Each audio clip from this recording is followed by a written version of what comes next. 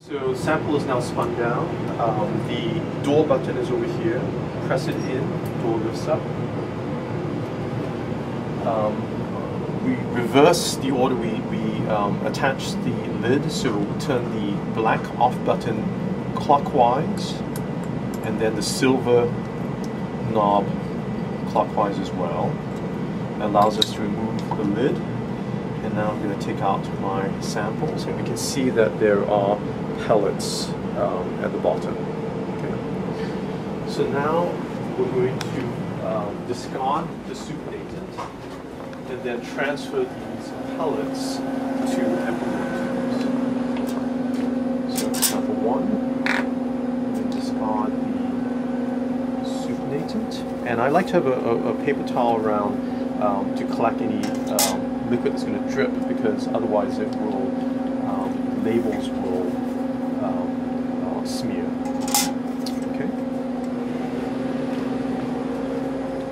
First thing I'm going to do is add 500 microliters of 70% ethanol to each tube, just to provide a little more liquid to help us with the next step. So 500 microliters into each tube. Alright, next step is a little bit tricky. We want to transfer the label that's the pellet that's here into an ethanol tube, and you'll notice I have some ethanol tubes pre-labeled number 1 and 2 for the successive steps. Okay, so what I'm going to do is I'm going to use my blue tip, still set at 500 on the P1000 pipetteman, and I'm going to gently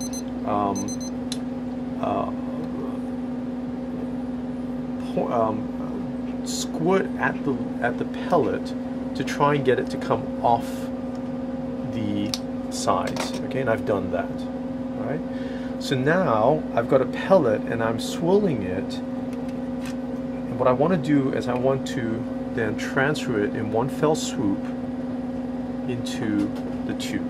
Okay. If all goes well, the pellet is in the tube together with the rest of the supernatant and the 70% ethanol, and there's very little material left in the tube.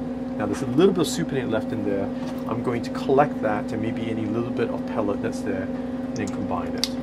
Right? So that's sample number 1. I'm going to save the label so I can remember what number 1 is. And let me do it now for the second sample.